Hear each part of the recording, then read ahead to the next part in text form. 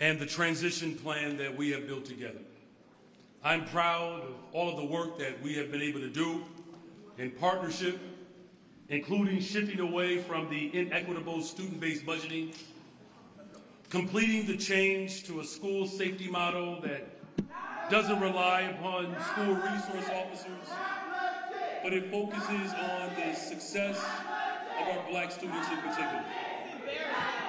Our collaborative work also improves special education services,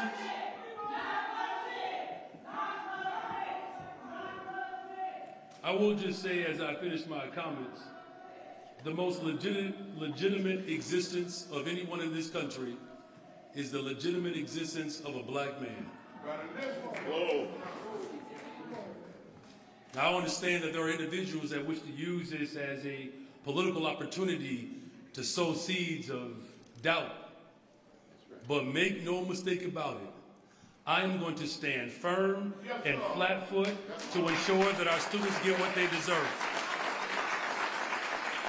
Because, just for the record, I was legitimate when I took an arrest against other administrations when they were closing down Black schools. I was also legitimate when I went down to Springfield to fight for a fully elected school board. Stop prosecuting people for protesting the genocide. It was right to shut down the DNC. Get them out of here. Right. The city is wasting money prosecuting people for protesting the DNC. Drop laws charging against DNC defendants. It's right to rebel against genocide. It's right to protest genocide. It's right to protest the DNC. Stop supporting Killer Kamala. Stop prosecuting you. You know, again here, I also just want to just acknowledge the fact that since I've been in this position of authority, Drop all the charges! Drop all the charges!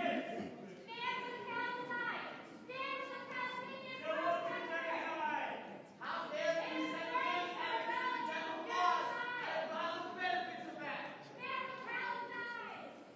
so as you can tell, that they clearly expect a Black man to do everything in less than 2 years. But I will say this though, I do appreciate the energy, I do. Because I do know that if things were still, it would mean that we are moving in status quo. But the fact that things are moving and shifting, it means I'm doing exactly what I was elected to do.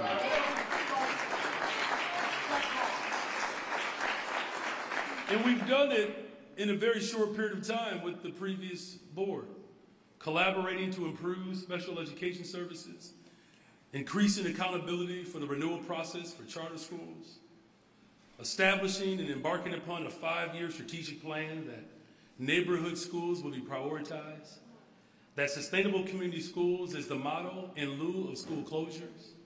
I have no doubt that the new board will continue and build on the progress using the 5-year strategic plan as we guide and collaborate with stakeholders, community partners, to bring about the transformation that this city deserves. And I'm proud to announce that we have our first iteration of my recommendations to be on this board and be a part of this transformation. That's Olga Batista, Michaela Blaze, Mary Gardner, Reverend Mitchell Johnson, Debbie Pope, Frank Thomas.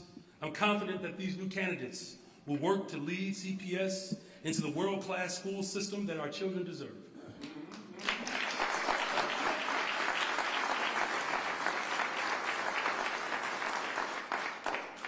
This group is the first step of more nominations that will ensure a smooth transition into a hybrid board, of which I'm the only mayor in the history of Chicago that fought for an elected school board and kept his promise to ensure that a school board would happen.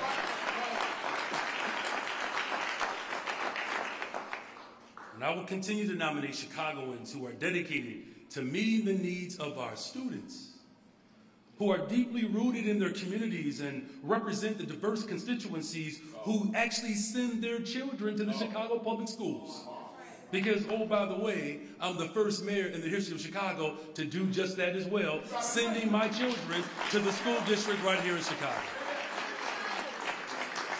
When I ran for mayor, I promised to transform our public education system. I'm a man of my word. And that means bold leadership in a moment that doesn't nibble around the edges and look for incremental gain. Our people in this city are tired of political leaders that want the status quo to nibble around the edges, and then when children don't get what they deserve, they blame the very communities that they've disinvested in. Not on my watch. Status quo, past mistakes that have left our students behind, we're not doing that. And then the so-called exports, the so-called fiscally responsible stewards are making the same argument when our people wanted to be liberated and emancipated in this country. The argument was, you can't free black people because it would be too expensive.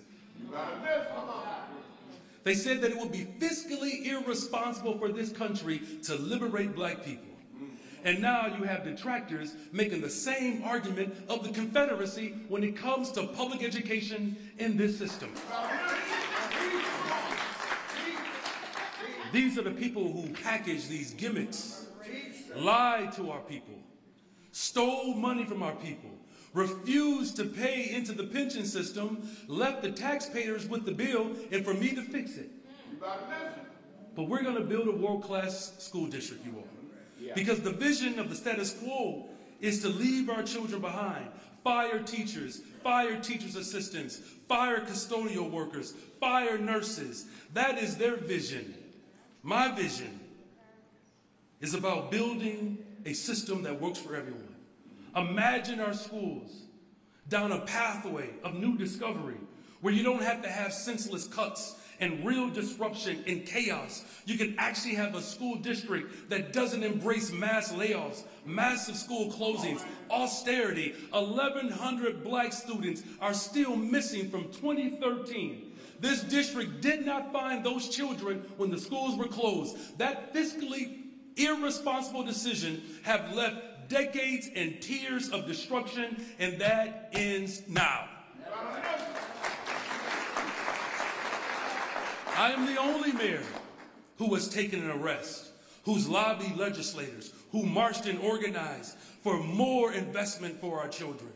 The city leaders have long resisted investing in our children.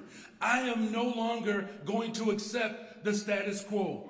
We believe that we can have a world-class system that not only creates sustainable community schools, but a system that embraces the arts, that embraces the trades, that makes sure that our children can participate in sports. We have schools right now who do not have dollars for buses to take their kids to sporting events. We have a system right now that can't adequately bus children to the very spaces that they say they believe in.